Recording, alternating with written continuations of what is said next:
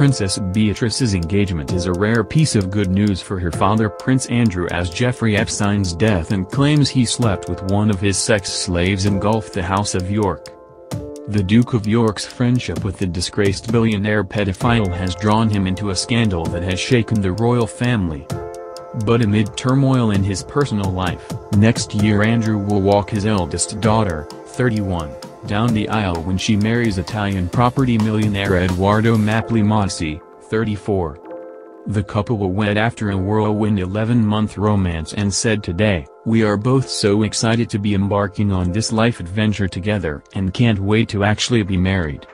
Her parents Prince Andrew and Sarah Ferguson are delighted by the news amid rumors the divorcees may even be rekindling their relationship.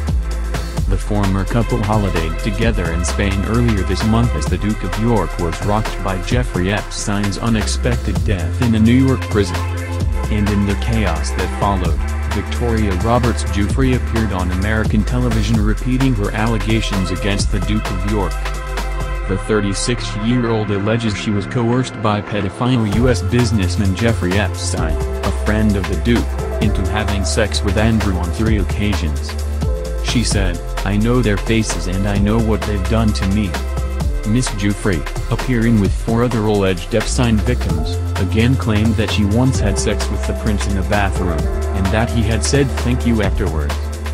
The 35-year-old was a teenager when she appeared in a now notorious photograph with Andrew's arm around her waist, alongside Epstein's friend, the British socialite and daughter of Robert Maxwell, Ghislaine Maxwell, now 57. She also alleged that beforehand she was told by Miss Maxwell, "I want you to do for him what you do for Jeffrey Epstein." Miss Giuffre said that Andrew was a participant, adding that even though the Duke may deny it, he knows the truth and I know the truth. The prince has always denied any inappropriate behavior or being aware of any such behavior from Epstein, and in 2015 her allegations about Andrew were thrown out by a U.S. judge who ordered them struck out as immaterial and impertinent. She repeated her claim that she was loaned out to Andrew for sex in March 2001 when she was 17 after Epstein flew her to the London townhouse owned by Miss Maxwell. At the time, Miss Roberts had been in Epstein's orbit for months and was being paid to have sex with him at his command. She claimed in court documents that she was loaned out to his friends. Now a 36-year-old married mother of 3, she said, "That first time in London I was so young. Ghislaine woke me up in the morning and said, 'You're going to meet a prince today.' I didn't know at that point I was going to be trafficked to that prince. That night Prince Andrew came to her house and we went out to Club Tramp. Prince Andrew got me alcohol, it was in the VIP section, I'm pretty sure it was vodka. Prince Andrew was like, 'Let's dance together.' I was like, okay. We leave Club Tramp and Ghislaine said, 'He's coming back to the house and I want you to do for him what you do for Epstein.' I couldn't believe it." Miss Roberts, who wiped away tears during the interview, said that after sex in the bathroom he wasn't rude or anything, he said thank you and some kind of soft sentiments like that and left. She said, "I just couldn't believe it, I couldn't believe that even royalty were involved." Miss Roberts has also claimed that Andrew had sex with her in New York and on Epstein's private island in the Caribbean. She said, "He denies that it ever happened but he knows the truth and I know the truth." Friends of Andrew have spoken of their frustration that the claims, which the Duke has consistently denied, were being aired again. The friends believe they are being goaded into making a fresh public statement. Instead, they are sticking to their denial. A friend said, "The denial is both specific and categoric. There never has been any sexual connection between Andrew and Virginia Roberts. It would have been immoral for the Duke to have been involved with someone so young. It is very difficult for him to prove a negative. The Duke feels deeply sorry for these girls. They are victims." This week it was claimed that MI6 fears a former American detective may have passed Russia compromat connecting Prince Andrew to the activities of Jeffrey Epstein. John Mark Dugan, a former deputy in the Palm Beach County Sheriff's Office, is known to have had contact with Russian official Pavel Bordin, the Sunday Times reported.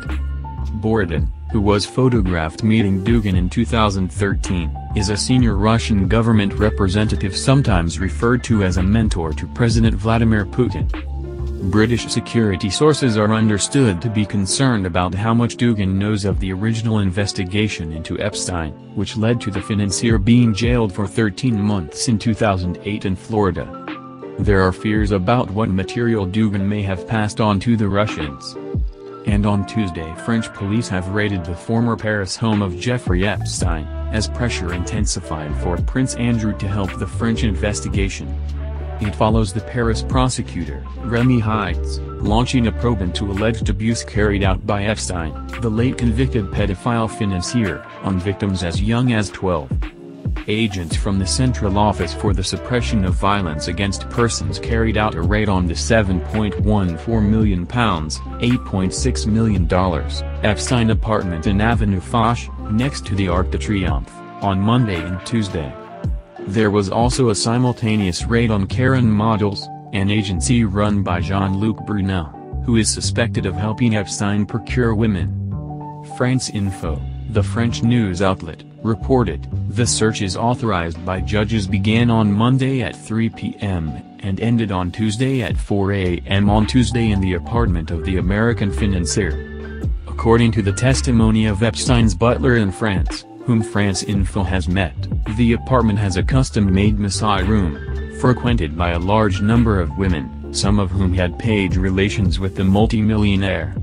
It has been claimed that Prince Andrew could choose to avoid going to France and America, to avoid any chance of having to speak to police.